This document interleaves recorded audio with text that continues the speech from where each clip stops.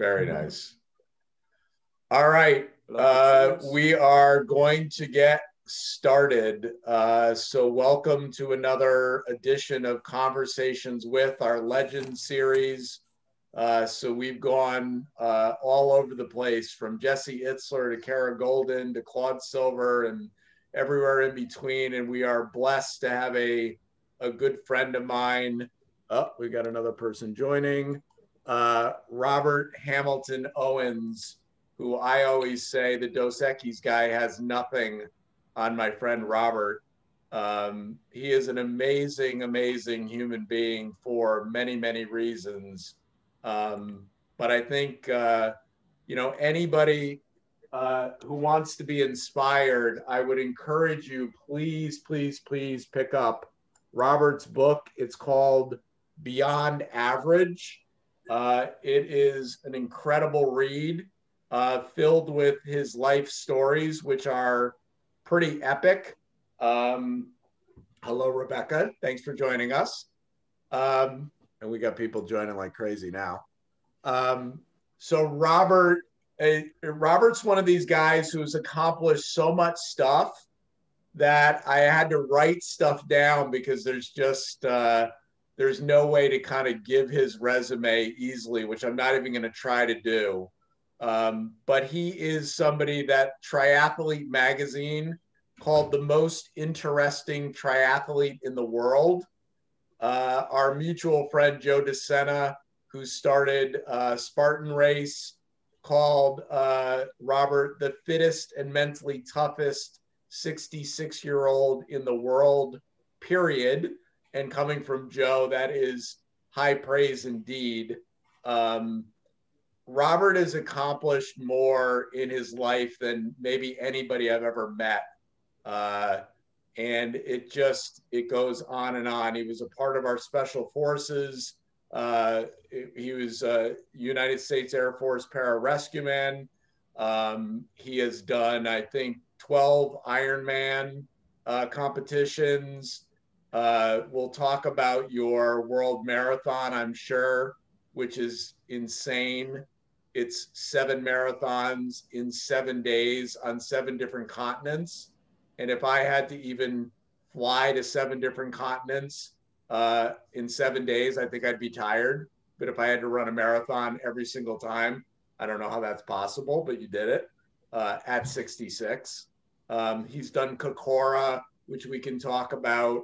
But he's just an amazing guy. One of the funny stories that I remember from the book is when your mom thought you got kidnapped when you were 4 years old. Robert rode his tricycle to school at 4 years old. And I guess his mom thought he got abducted, only to find out hours later that he had just ridden his bike to school like any normal 4-year-old would do. And what I don't know is how far it was to the school. It was probably about 6 blocks. Too funny. And the fun part was I had my cowboy boots out, and I had my guns on, and I had my cowboy hat on, and so I was ready and ready for anything, and I wanted to go to my sister's classroom. So I just went in there and sat in the back of my sister's classroom and dangled my feet on the little chair. They said, "What are you doing here?" I said, "I just came to school." And they thought, they sent the police out. Police were all looking for me all over town. So, we're excited. Tomorrow we launch our 3rd book, Standing O, Salute. Robert is in it. Robert was in the original Standing O Encore. So we're super blessed. All of the proceeds are going to Sean's organization, Special Operations Warrior Foundation. So we're really excited. Tomorrow's a big day. So I appreciate Robert once again stepping up, as I knew he would, and writing an inspiring chapter. So I'm going to turn it over to Robert in a minute. If people stop joining us here, because I have to admit every single one of these folks. One of the things that I love that's in the beginning of your book, Robert, is this saying that you have that, what if I could pull this off?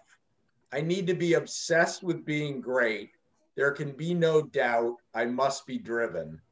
And those words have gotten you to do some of the most incredible, insane things that I think one of them would be somebody's accomplishment for a lifetime, but you've just packed all of that into 69 remarkable years. So anyway, I'm blessed to call you a friend, and I'm blessed to have you on. So I'm gonna turn it over to you to talk about whatever you want to talk about, and then I'm gonna let these guys pepper you with questions about how in the world you've done all this amazing stuff.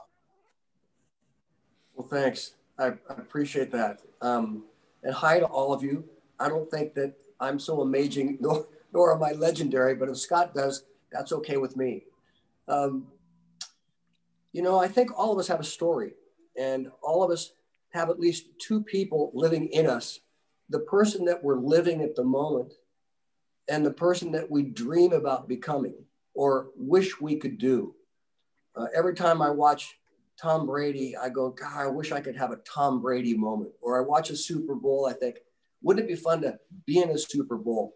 I'm an average guy, you know, been average all my life, never really been accomplished, but you have these dreams inside of you. Like I said, as David Goggins would say, what if?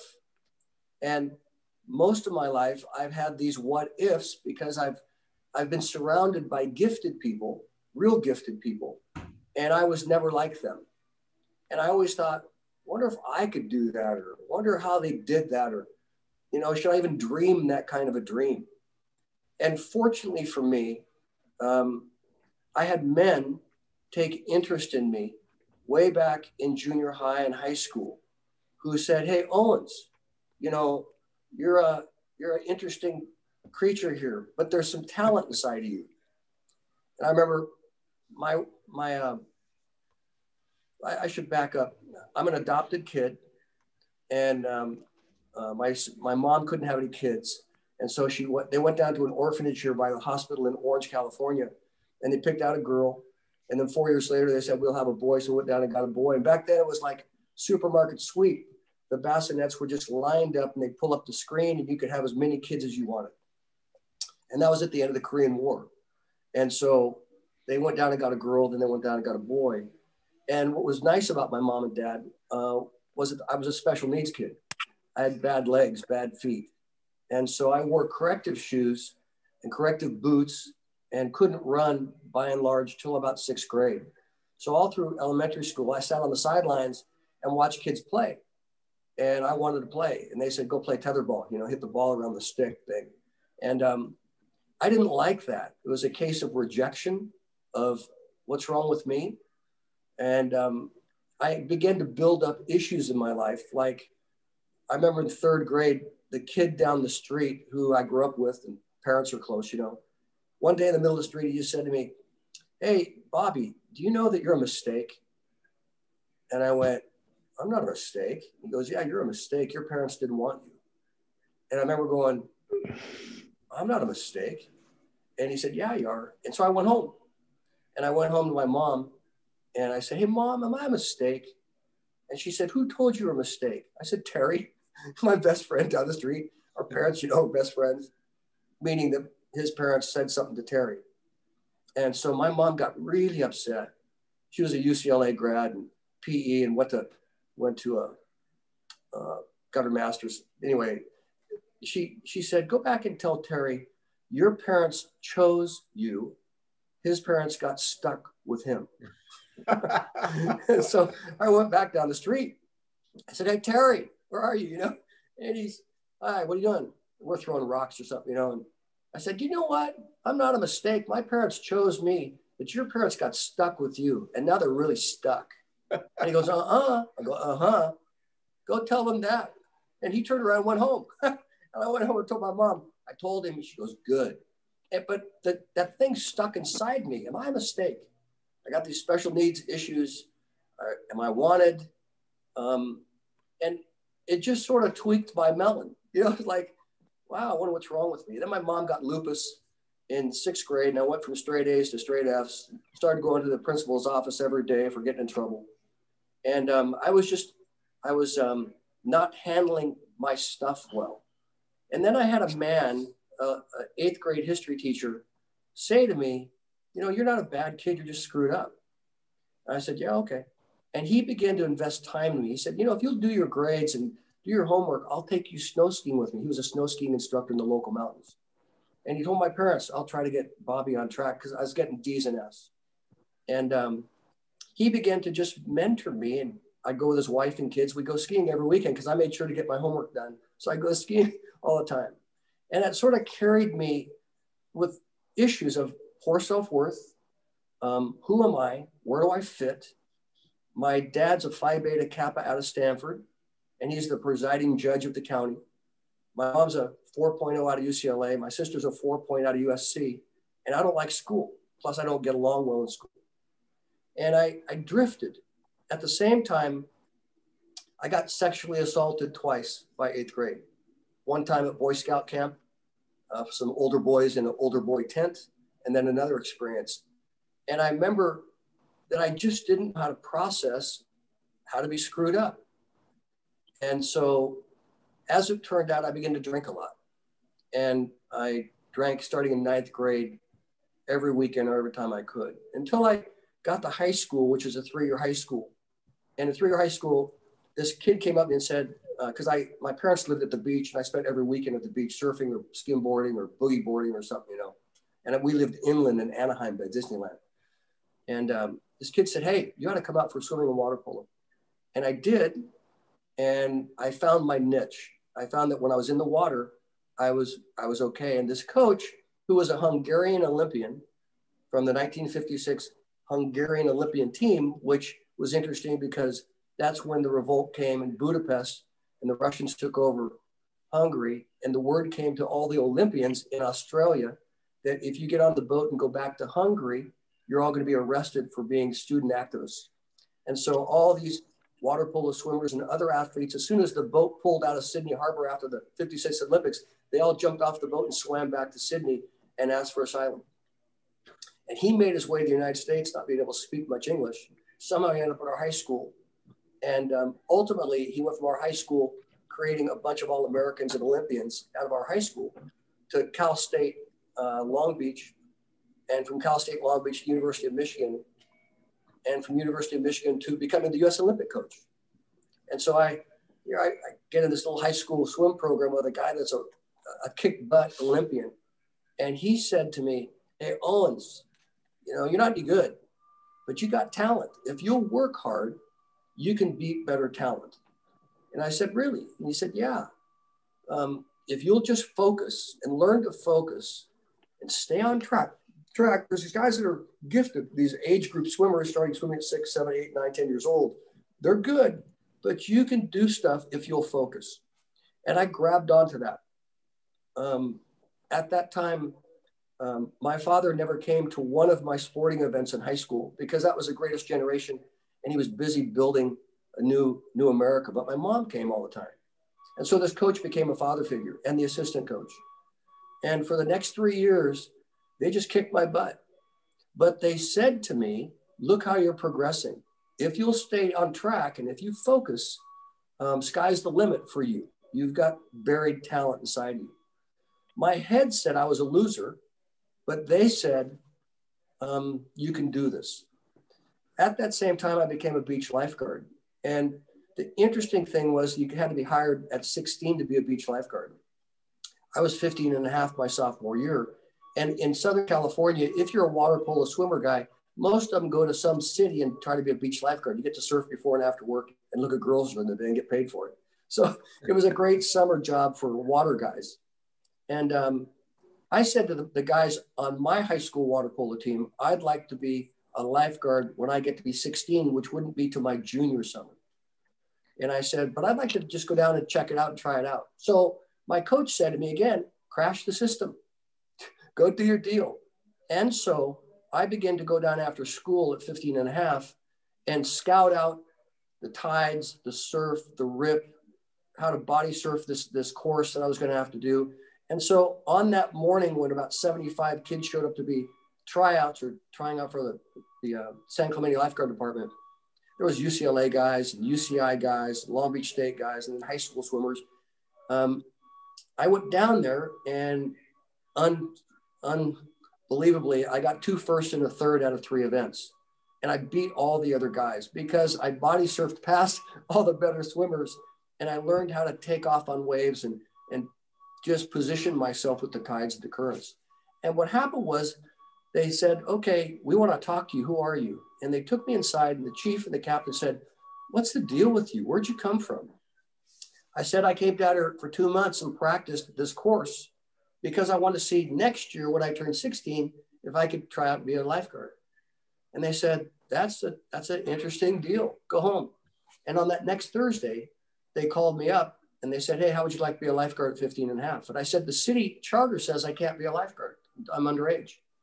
And they said, yeah, but we went to the city and got a waiver for you, insurance waiver. We're going to hire you at 15 and a half. You're hot.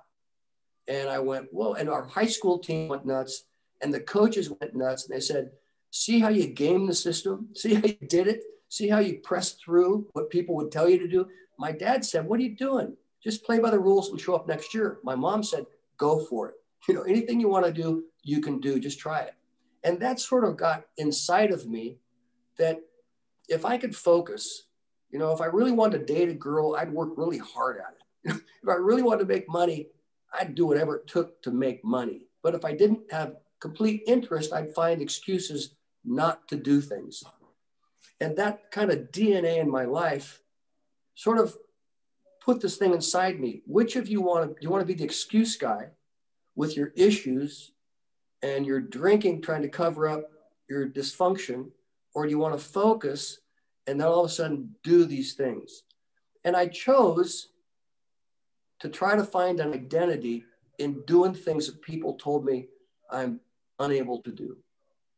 And so when it came time for some of these beach lifeguards to become pararescuemen, there were pararescuemen. In those days, the Navy SEALs would come by and try to recruit beach lifeguards. We need water guys. And then they'd say, watch out, because the Air Force guys are going to come in next week and recruit you also. And so we had guys on the lifeguard department that became Navy SEALs, and guys became PJs, pararescuemen. And these guys in this reserve unit in Riverside, California said, hey, Owens, you need to be a pararescueman.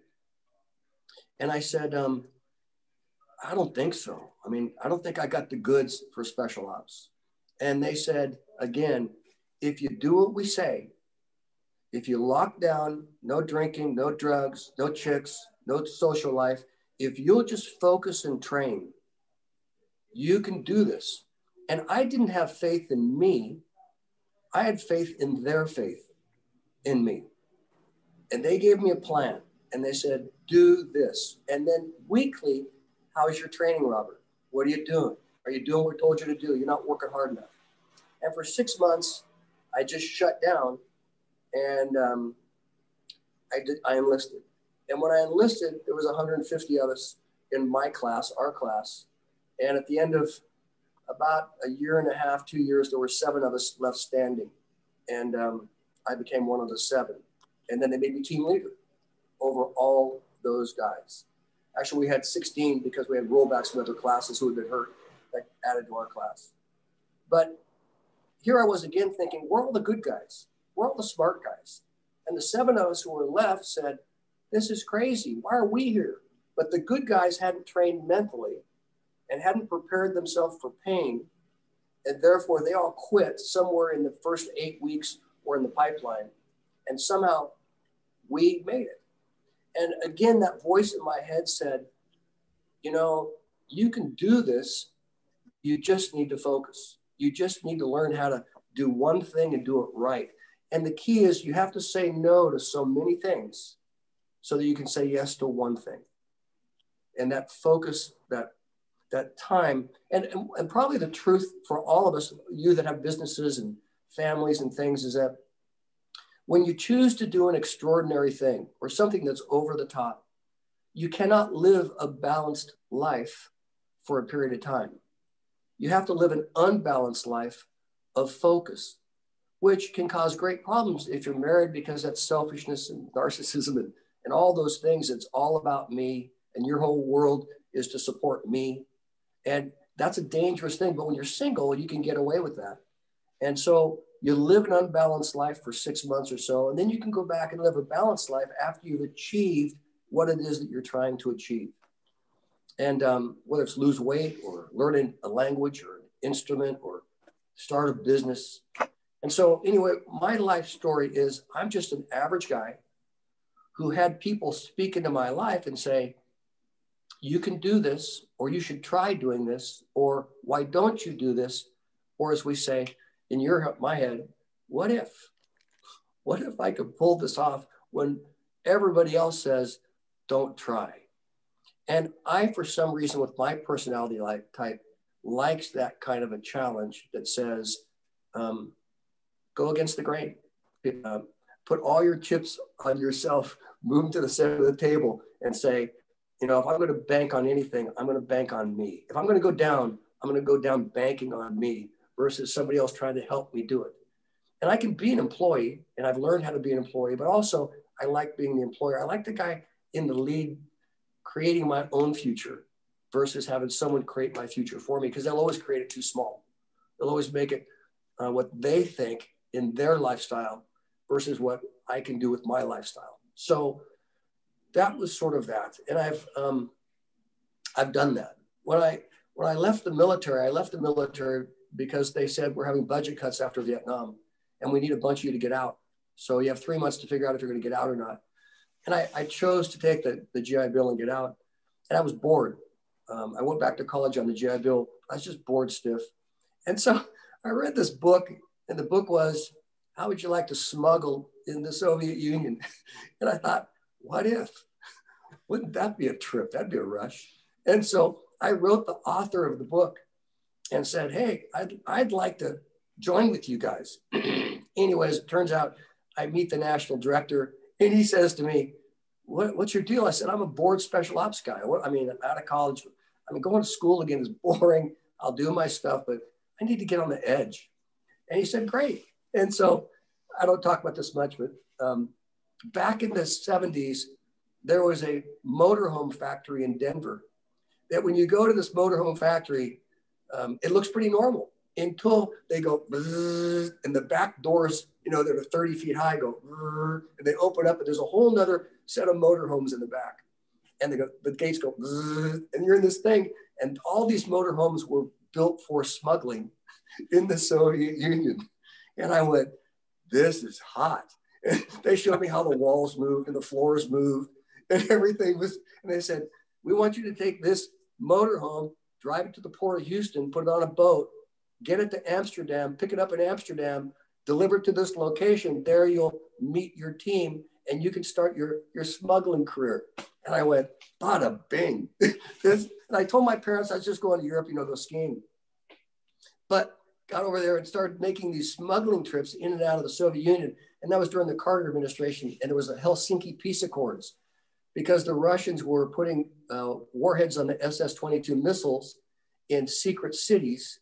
And we had to get, we got Christian literature in, and we smuggled political documents out. And we made these runs for 2 to 3 weeks inside Romania, Hungary, Czechoslovakia, Poland, delivering stuff, picking up stuff. And I did that while I was in college because it was really fun. Anyway, when that was done, I was in college my senior year, still sort of bored. And I read the Sports Illustrated article, and it was this thing about the stupidest, wildest event in the world. It was going to be called an Ironman. And I read this thing about these people that showed up, and you guys all would enjoy it. It's the 1979 May 18th edition. You can pull it up online, talking about this race that Wide World of Sports had heard about, was going to go over and film for year number 3. Anyway, when I read it, I said, I can do that. What if I could pull that off? So I said to my fiance, you want to go to Hawaii for honeymoon? She goes, yeah, what? I said, there's this thing. I'm going to figure out how to get sponsored and go over there. Anyway, went over and did Ironman year 3 when there was only 100 of us and we were still drinking beers and people were showing up in costumes. And I borrowed a bicycle, showed my swim trunks and no helmet, no toe clips or anything, just go knock yourself out. The reason that the Ironman is 112 miles is that's the loop course around Honolulu and the island. So when you get to Honolulu and you bicycle around the island, that road is 112 miles. That's why the Ironman today is 112 miles. Anyway, did that and continued to then, I got married and had 5 kids and shut down most things where I just want to spend time being a good dad, did local endurance things, but always had this itch inside me. Like, I like middle-class suburbia, 5 kids, you know, a minivan here and Suburbans here and soccer and football and gymnastics and all the kids things. But I always thought, I wonder if I could stay in the game some more. And at 50, my punk youngest son said to me, "Hey, Dad, you're really old. I mean, like, Dad, you're half a century, like you're 50. I mean, like, what's it like being 50? And I didn't like the way he said it. And I didn't like him at the moment. And so I said, really? And that's when I thought, well, let's make an Ironman comeback. And so at 50 in the year 2000, said, I'm going to see if I can pull this thing off. So I got up early in the morning and then got the kids to school and then worked out in the middle of the day and did this and that and went back and started doing Ironmans and had done 11 since I turned 50. And the experiment is for all of us, can I just be in good enough shape to be healthy? And so I don't feel like I'm a triathlete. I feel like I'm a guy that can swim, bike, and run one day a year. And I just put it together. And so that's my thing now in my 60s is I speak a lot on you choose how you age and on life goals and what you want to do, what your excuses and stuff. And my experiment primarily now is I want to see if I could be in as good a shape as I was in my 20s. And I wanted to see if I had to go out frail, meaning when I do an Ironman, we are an age group. So it's 40 to 45 and 46 to 50. And on your right calf, they put a letter and that gives your age group. On your left calf is your number. So right now I'm 65 to 70, which means I wear a J on my calf. Next year I get to be a K. You don't see a lot of J's out there and you don't see a lot of K's. And when you're riding a bike, you look at the guy that's passing you up and you look at their leg to see how old they are. Because you can see, are you A, B, C, D, E, F, G, H, I, J, K? And you don't see a lot of the old guys. I'd go up to guys that were 65 to 70 and 70 to 75 and say, how are you doing? Nice to see you here. I'm Robert, you know, I'm a Jay, I'm 65. And there's not a bunch of us out there. And so over and over, they'd say to me, you know, I can swim, I just can't pull the water the way I used to. And I can bike, but I can't push the pedal the way I used to. And I can run, but I'm just not that fast. And I'd look at their bodies and their bodies were changing like senior citizens change. And I didn't like that change. I didn't like seeing your muscles become flabby and lose the tensile strength. And so I thought, do I have to go out weak and frail? And there was a sister, her name is Sister Madonna out of Iowa, and she's worldwide known because this nun does these Ironmans. And she's like done 20 Ironmans. And she could not finish between 75 and 77. She could not finish these Ironmans. She just wasn't in the game anymore. And it really discouraged her. So she went out and hired a personal trainer. She said at 80 years old, I'm back in the game. So she hired this guy to train her. And then at 80, she went back and finished her Ironman. And you have to do an Ironman in 17 hours. And she did it in 15 and a half. She dropped an hour and a half time because she hired a trainer at 80 years old. And I went, oh, that's the deal right there. If you get a coach and you get a trainer, you get a program as a senior citizen, as a senior athlete, there's still more potential in us than we have any idea. And what we do in the special ops teams, because I train Navy SEAL candidates and Air Force Special Warfare candidates, we tell them there is something called the 20X principle. And the 20X principle is there's 20 times more potential in you than you've ever allowed someone to bring out of you, meaning most of us can't bring it out of ourselves alone. We need someone to coach us, train us, mentor us, and take us through the pain zones, the mental pain, the emotional pain, the physical pain, take us into those realms that are hard for us to get to on our own. And so we tell kids, you can do this, but we're going to take you into being miserable, as the book would say, discomforting, miserable. I then go get trained. I say, okay, I'm going to make a comeback at 66, and I'm going to do 5 events where I've been told it's impossible. Don't show up. Don't do them. You're too old. What the hell? What's wrong with you? Why would you want to do this? And I said, what if I wonder if as a senior, I can age gracefully and be stronger and not have to act like I'm old or have excuses about being old. So I went into a 3-year training program at a place called Seal Fit with Mark Devine, which is a friend of Joe DeSantis out here in San Diego. And I said to them, I want to see if I can be an aerobic athlete, like long distance, don't raise your heart a whole lot. But I also want to see if I could be an anaerobic, CrossFit Games type guy. Wall balls, box jumps, stairs, hills, run, spike your heart over and over again. Because most athletes are either one or the other. You know, in the Olympics, you're either a distance runner or you're a sprinter, but you're not both. And the only community that really is both anaerobic and aerobic on a professional basis is special ops military. You got to be in the game quick, got to get that adrenaline rush, be in the firefight, but then you have to go for days sometimes.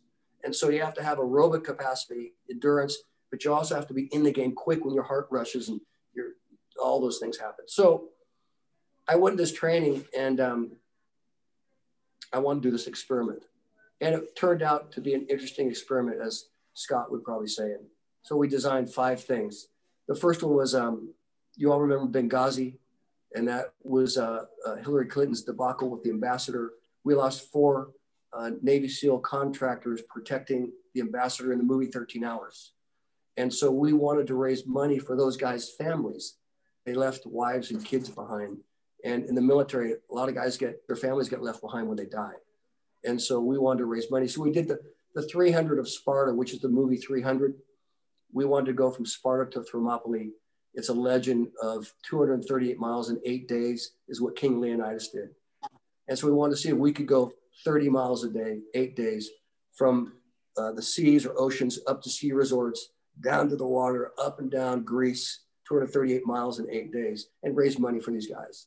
And we accomplished it. But I was the oldest guy. And they said, I remember when I showed up, this Navy SEAL said to me in Greece, he said, "What the hell are you doing here?" And I just looked at him like, "What the hell are you doing here?" Anyway, he got humbled pretty quick, as did I. But we all made 30 miles a day for 8 days. And it was a wild, stupid thing to do. Number 2, there's a lifeguard thing down here where you run from San Clemente to Newport Beach. And it's a memorial run. And the memorial run is for the lifeguards who have died rescuing people in the ocean. So we have a number of guards here that died. And so we run, it's a run, swim, run. You run on the sand till you can't run anymore. We run, swim, run, 26 miles in the sand. And again, I was the oldest guy to ever attempt it and finish it by about 25 years. And again, I showed up and they said, "What are you doing here?" They thought I was a parent of one of the kids competing. And they go, "No, you can't be in the picture. The parents are supposed to stand over there." And I went, no, I'm doing it. And they, "You're what?" all these 16-year-olds and 18-year-olds. And I said, "Okay, here we go." And boom, you're golfing. And it was a long day. And then the third one was this Kokoro. And that's a Navy SEAL Hell Week experience. And what happens is if you're in BUDS and you're in Hell Week, the psychological breaking point when you do that, it starts Sunday night at 5 o'clock when the gun goes off, fireworks, and the war zone starts. And then you have to go to Friday at 5. And the psychological breaking point for most young men is about 50 hours, about Wednesday night. If you can go nonstop in and out of the ocean, cold, freezing, no food, if you can do 50 straight hours, odds are you'll make it from Wednesday to Friday. But most guys collapse, implode psychologically, not just physically, but psychologically by the 50-hour mark. And so there's a Navy SEAL event that's 50 hours nonstop. And that was the anaerobic one because you run up and down hills.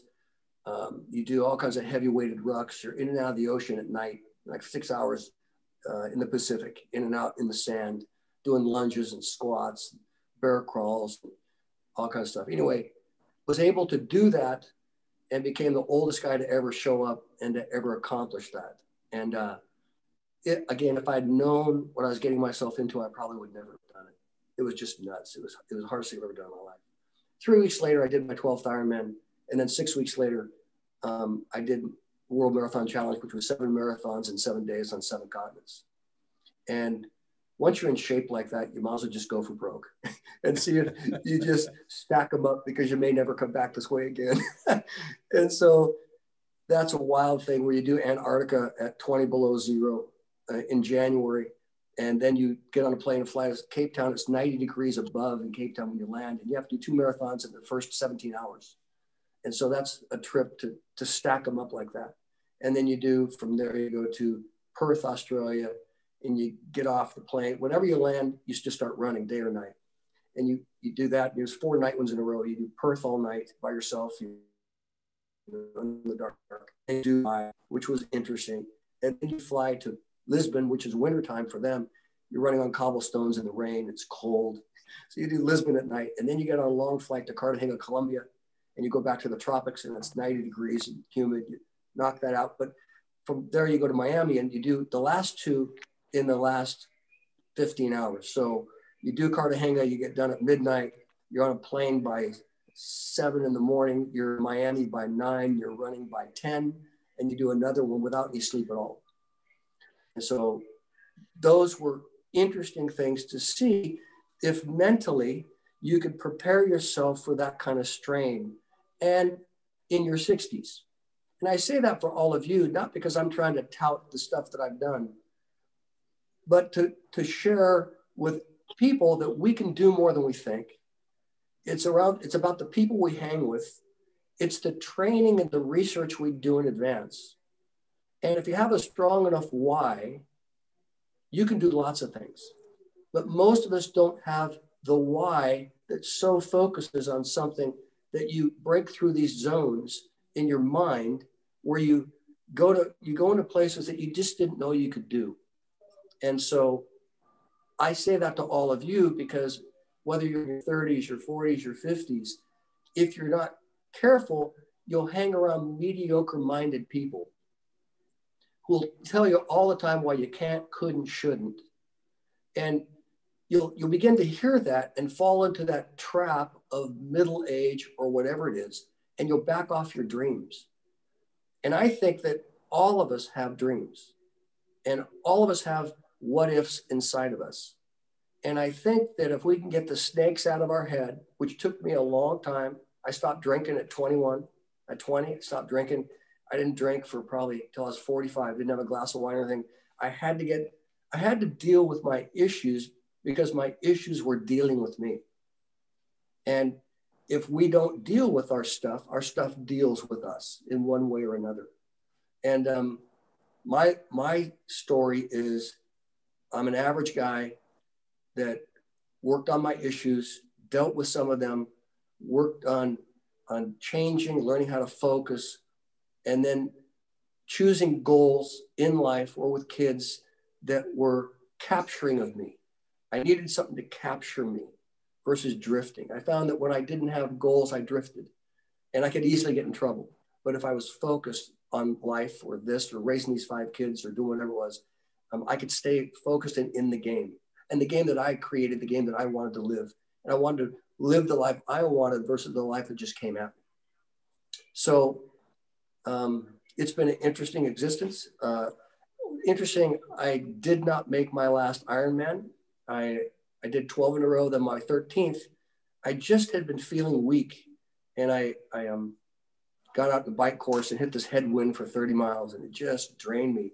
Anyway, I didn't make it. I went home, back to my CrossFit, said to the guy, I'm going backwards in my workouts. I don't know exactly why. And I had a heart attack. And I thought, that's an interesting thing. I'm in bed and I'm thinking, I'm having a heart attack. Sweet, this is gonna be another adventure. And so went and got some stents put in my heart and got out, got back in shape again, did my first half marathon just to see if my motor would work, and then I got COVID. And when I got COVID, that really threw me for a loop. That was in February this year. And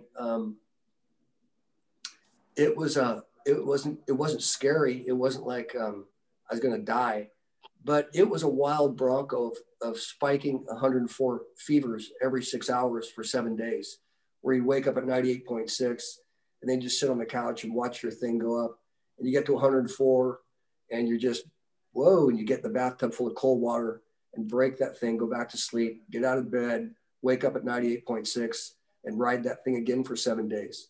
And my symptoms lasted till about the 17th day. And presently I'm working with a pulmonologist because my lungs are not the same. I feel like I have a corset around my chest. I can aerobic run, but I can't wall balls, box jumps, stairs. My anaerobic capacity seems limited. And it has felt like, if I wonder what emphysema feels like or would be like, that's what it sort of feels like there's cotton candy inside my lungs and I just can't open them up the way I used to, stamina-wise. So I'm in this rehab thing now of, okay, who am I now? And is this a permanent damage or is this going to heal itself? People say, what's your next adventure? What are you going to do? Don't know, but it'll probably be an aerobic thing more than an anaerobic thing till I can get my aerobic or anaerobic capacity back, if ever. So, life has a way of throwing stuff at you. You just have, in your 30s, your 40s, your 50s, your 60s, me approaching 70, you just have to roll with the punches and flex. But my mantra is, I don't have problems in life. I only have opportunities and challenges. Problems are negative. Opportunities and challenges are positive. And so the heart attack was a positive experience, and COVID is turning into a positive experience. So I'm gonna find a way to win and work through it and go on to the next level and press through it, whatever capacity I have. So that's sort of where I'm at. It's been fun. And I don't know what else I should say, except for it's nice to have you all here. And you all have your story, and I'd love to hear yours as well. Anyway, I know thanks. People are dying to ask questions. I don't know what you say after listening to that, other than, I am a slacker. And I think we all have to admit, I don't care what we're doing, we're slackers, and you are a huge inspiration. So take yourself off mute, ask Robert whatever you want to know about his amazing life and how he's turned everything into an incredible opportunity for himself. Hey, Robert, my name's Mayan, and I just first want to thank you so much for sharing your story and really just being open with like all of the different parts of your story.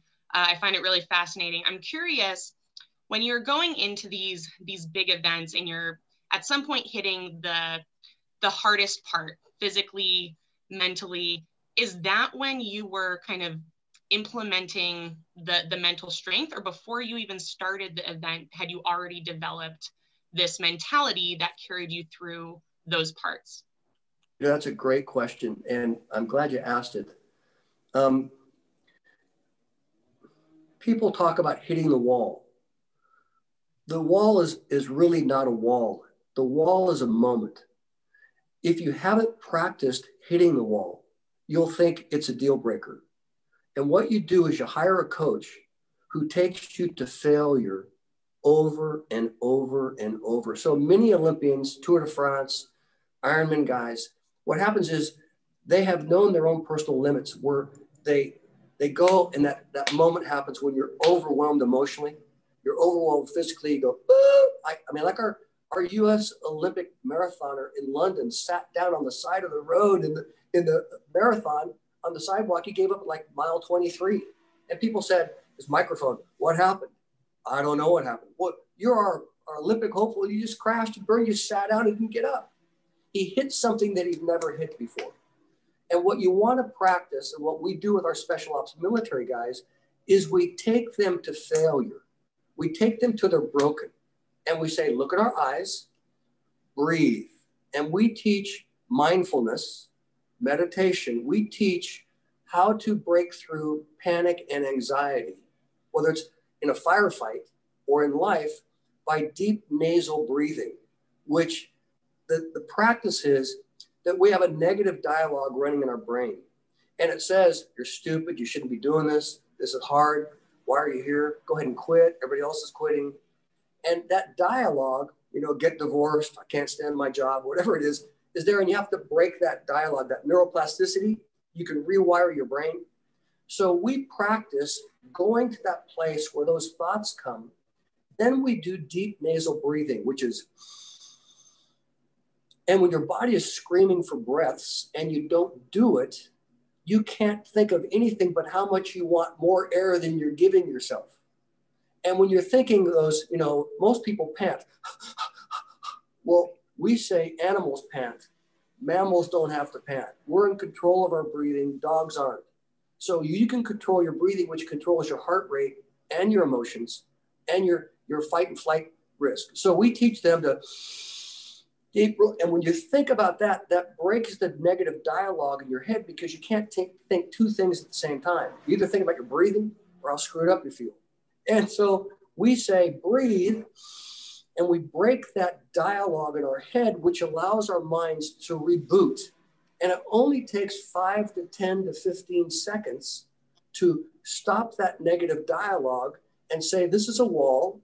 I can do this wall. I've been here before. Then your mind reboots. You go back into your training and you start again. And so we train guys. We're going to take you to places where the panic is supposed to come, but we're going to teach you how to get through and think through that panic and continue. And it works. And so in the old days, you just have guys that were just toughing it through. You know, you just got to tough yourself through. Now we can teach techniques to young people how to not listen to that negative dialogue, which we all have. Raising kids, finances, pressure, job. I just need to settle down, rethink, reboot my mind. And I do it. And you can do it all day long in natural life, or you can do it in your sporting event. So yes, you hit a wall, but if you practice over and over, hitting that wall, rebooting, thinking it through, you'll find that you can then learn to make that pain your friend. I know you. I've felt you before. I've wrestled with you before. And I've learned how to win over these emotions or these thoughts before too. And you can do that so that, to the point on the breathing, when I did the 7 marathons in 7 days on 7 continents, I breathed all 7 marathons with my mouth closed. So I didn't like that. I had trained myself till it became natural, where I was in control of my metabolism. You go into a Zen place, you block everything out, you focus on your breathing, and life goes on. Versus, this is really hard, but it takes a lot of practice. So that's a great question. If you go to SEAL Fit with Mark Devine, you go to box breathing or emotional control on YouTube. He's got a lot of videos on this topic. And he also has some stuff called Unbeatable Mind, how to have an unbeatable mind. And that's what we train our special ops kids on, how to have an unbeatable mind, because they're going to be in panic situations where we need them to think and not be immature, to be emotionally mature, not emotionally immature. And that's what you guys all do when stuff's going crazy. They're all looking on you or someone saying, what do we do? And you want to be the one that goes, we can do this. Let's reboot. And you become the leader of your company or your family or your neighborhood or whatever. We can do this. I'm emotionally mature because I've worked on my stuff. Don't panic. We'll find a way to win. And you learn to be the leader that you want to be by learning how to control when those moments come that want to rock your world. Wow, thank you so much. That was invaluable. What did you hear me say? Who's next? I heard you say that. Oh, go ahead. Oh, I was going to say, what I really got out of that was the practice and the preparation for the moments that are the ones that really are the most impactful in our situations is so critical. And that, if we don't practice and prepare before they come, then we're not going to be in control. That's great. And all of us have to practice in different ways. Who's next? Thanks for asking the question. take yourself off mute and fire away. Hey, Robert, this is Sean. Fantastic discussion.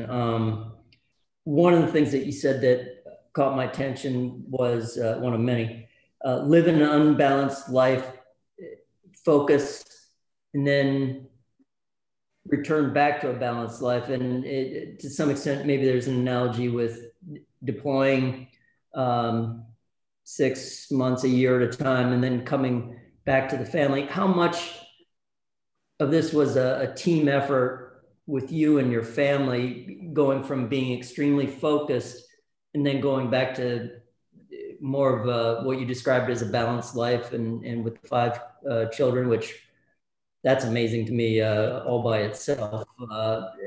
Is it a team sport? You know, you'll learn through pain that you need to get sign off from your family before you go unbalanced. So if you choose to go unbalanced and just tell your wife, oh, by the way, I'm unbalanced, and she didn't get any input, you could probably get divorced. And so, you know, in my 30s, I wasn't very wise. I'm going to do this. And they go, what are you going to do? And then I'd be unbalanced. They go, where'd dad go? And then I'd get the pushback, and I'd say, I didn't handle that probably really good. I could use some more grace and wisdom on how I present these things that I want to do.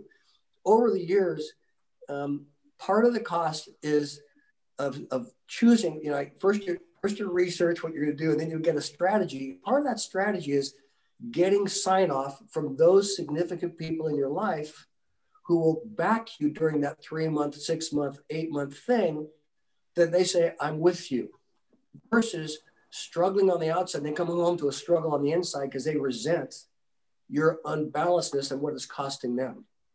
And so I'd go to my kids and I'd say, you know, this is what I'm thinking about doing.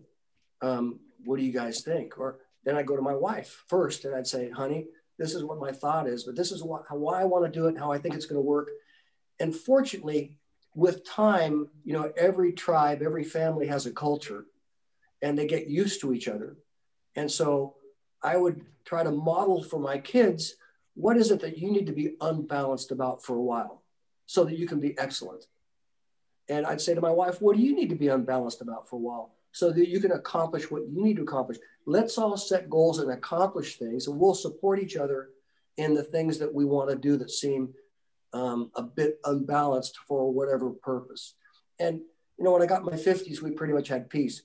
30 to 50 had some tough moments like, what's the deal, Dad? You know, and one of the things I did was I wanted to make sure that I didn't raise American kids. I wanted to raise world kids. So I spoke a lot around the world. I've spoken in probably 30 nations as a business consultant, and I was a pastor. And so I would do free enterprise, entrepreneurship, like 10 trips to Russia and 12 trips to Beijing and, you know, 15 trips to South Africa. And I'd speak all over the world. And I get to say to each of my kids, which trip do you want to go this year with me? And they would get to pick a trip because I wanted to raise world kids that saw cultures so that they could, if something happened in America, they could go live in any country and feel at home, because this was a nice place to be raised, but we are survivors, and New Zealand's great. Germany's great. Brazil's okay. Hong Kong's a great place to go. So most of my kids went to 20 nations with me. Each trip I tried to take a kid with me so that I would never travel alone, but my 8, 9, 10, 12, 14, 15 years old, my kids would go with me and they'd experience what I was doing.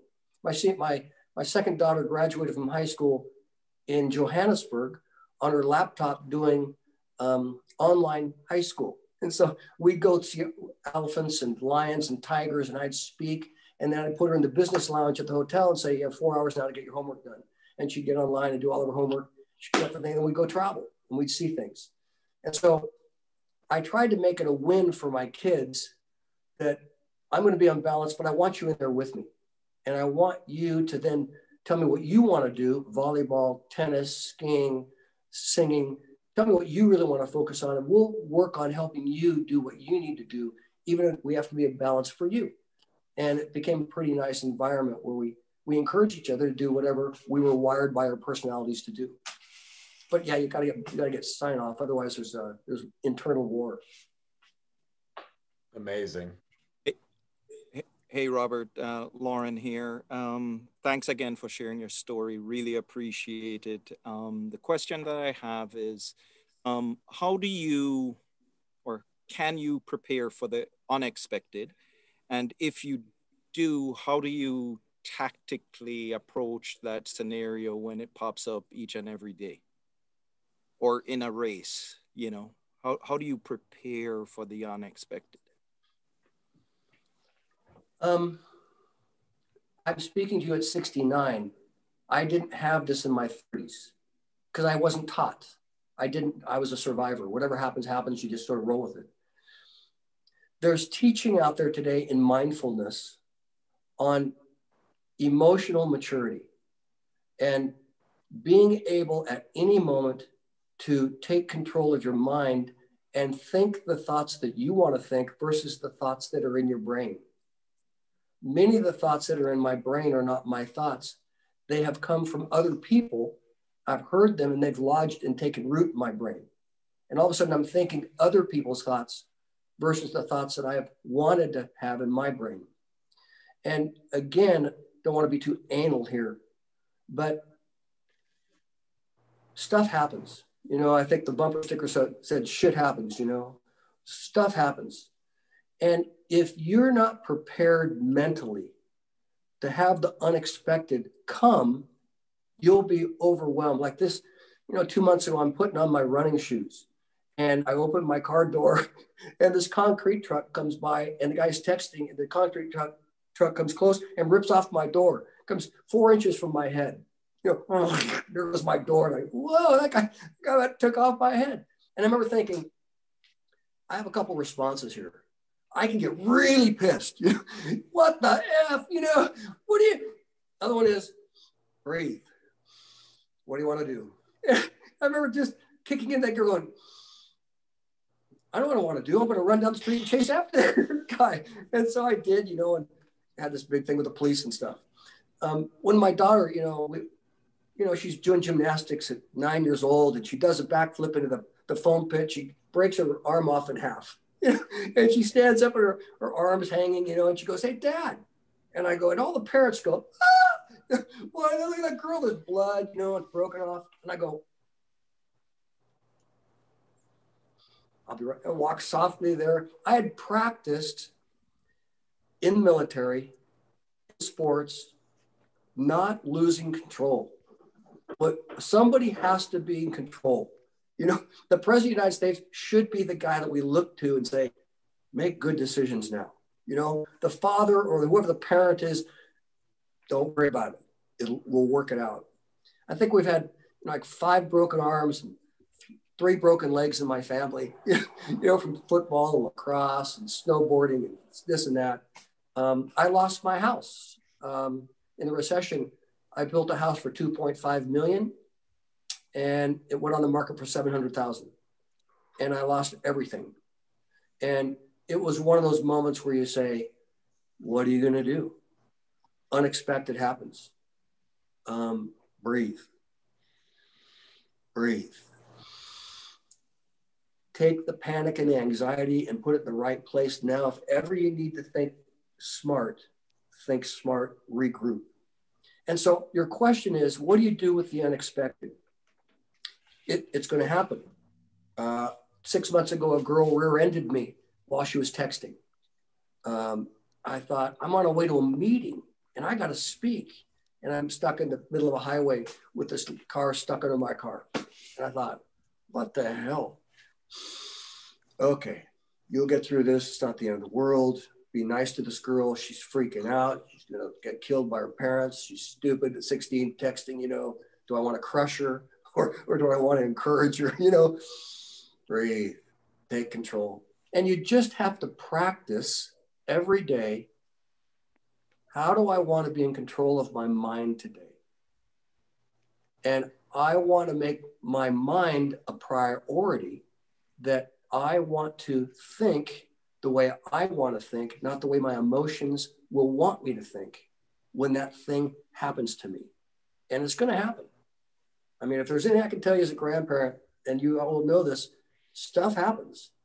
And you have a choice on how you respond to your wife, your husband, how you respond to your kids, your next door neighbor, the guy that hits you in the car. You know, you get a heart attack. How do I want to respond? It's either a negative experience, what the F, you know, or here's a positive experience. I guess this could be an adventure. Never really wanted one of these, but this is going to be sort of fun. You know, let's find a way to. I went and took a shower and shaved and said, it's a great day to have a heart attack. Let's go to the hospital.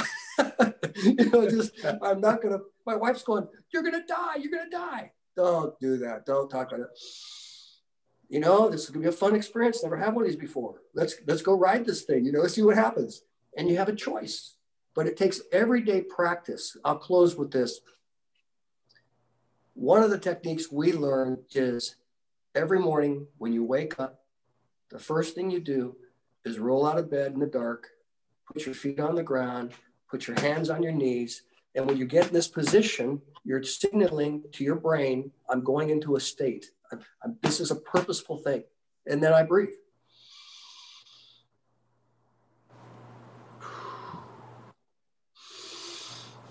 And during that time, I take control of all those thoughts in my brain and say, I'm not going to think any of those thoughts. I'm tired. I'm bummed. I got pressure today. I got bills. I'm going to think my thoughts. It's going to be a great day. I like this day. I'm going to be okay today. It's my thing. And I take control of my mind so that my first thoughts are my thoughts versus the other thoughts, bills, babies, issues.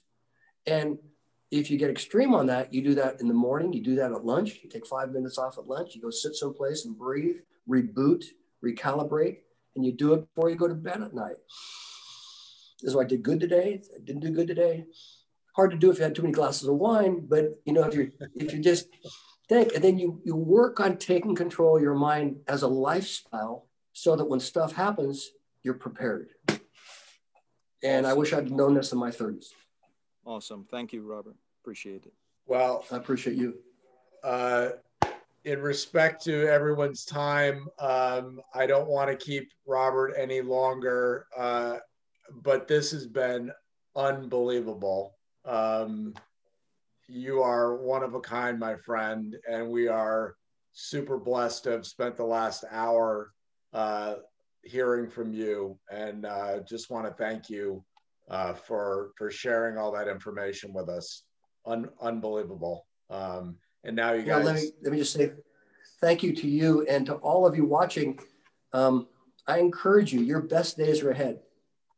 You know, your best days are ahead, but our decisions determine our destiny. And you can work on your decisions if you can think right. And the practice is, I want to think my best self. I want to be the best version of me today. And that's going to take work in my mind gym as well as my physical gym. And we teach guys in the special ops, it's 80% mental. Most people think special ops is, you know, 80%, 90% physical, but it's really not. It's the mental game of staying in the game and thinking right when the bullets are flying and stuff's happening, people are dying, there's blood spurting everywhere. Breathe, stay in your training. But if you haven't trained, you'll go back into whatever is natural. And that's why all of you are going to do wonderful as you continue to work on thinking better, not just positive, but with mental control, mental strength, mental resiliency. Scott, can I share one last little thing? 100%. I'm on a phone call every month with Naval Strategic Warfare, and that's Coronado. That's a Navy SEAL base. And there's a bunch of us who we talk about how do we raise more mature 18-year-olds, emotionally mature 18-year-olds, because they're going to be in pressure, 18 to 30 in the special ops community. How do we as instructors help these kids to mature and develop faster than they would normally do that? And one of the things that was talked about recently was so interesting. He just said, most of you think the opposite of strength is weakness, but the opposite of strength is not weakness. The opposite of strength is fragility, being fragile, being frail. And the definition of fragility is easily broken. It's unable to be knocked around. And he said, we have great people with smarts. We have guys in the SEAL community, the Air Force Ranger community, all smart guys. But have they practiced being knocked around? And it's our job to knock them around to see if they break, if they're fragile mentally. And so it isn't that they're weak, it's they can't handle the unexpected, the knocking around, the no eating for this or no sleeping for this, or things happening out of their control. Can they still think when they're out of control? Are they frail? And we have 6 weeks or 8 weeks to knock these young kids around to either eliminate them or to train them how to not be fragile anymore. All of us are fragile. We're all fragile. But if you don't practice being knocked around, when you get knocked around, you'll get knocked around. You get hit by a car, your kid does something. If you're not used to being knocked around as a parent or as a business owner or with budgets and financial issues, if you're not used to being knocked around and finding a way to win, land on your feet, you'll get knocked around. And our job as leaders is to say, I can be knocked around and it won't break me. And that takes practice in business, in family, in career, in entrepreneurship, because all there is change, the unexpected. And that's the game in life is, can you handle being knocked around? Are you fragile emotionally, mentally, relationally, socially, physically, financially? Are you frail and easily broken? And you do stupid things when you get broken because you didn't practice for that moment. That's a thought. Love it. Brilliant. Thank you so much. Unbelievable. Thank you again. I don't have any words. You're a special, special person. And I am incredibly grateful to have you in my life. And for all of you who want more, pick up Beyond Average and pick up Standing O Salute tomorrow. And you can read more from Robert. But Robert, thank you again. Appreciate it. If any of you want to contact me, feel free to email me and say hi, and I'll communicate with you. And the book came out on audio too. So you can now get the book. I narrated the book, and it's more fun than the written book because I'm laughing half the time telling the stupid stories in the book. Phenomenal. Thank you so much. Thanks, guys. Have a great day. Thanks so much. Thank you. Thank you so much. Guys. Bye-bye. Thank you.